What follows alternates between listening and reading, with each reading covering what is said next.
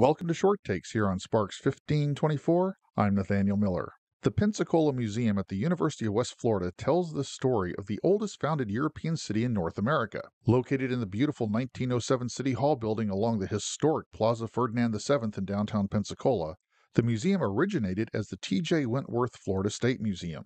Today, the Pensacola Museum traces the first inhabitants of North America prior to the landing of Europeans.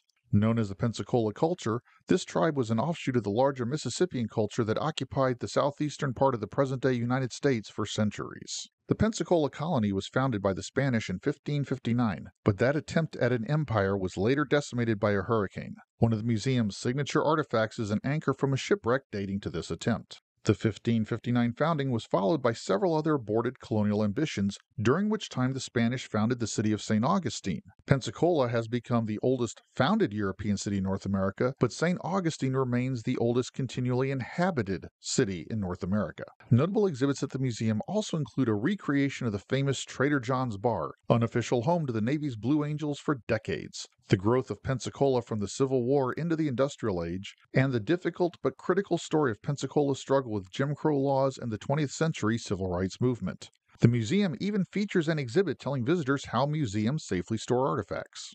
The museum is open 6 days a week, closing only on Mondays. Admission tickets for the museum also gain visitors access to other sites operated by the University of West Florida Historic Trust. For more information about the Pensacola Museum of History at the University of West Florida, see their official website, which has been linked below in the description. This has been Short Takes from Sparks 1524. Have a great week, and remember to go and do great things.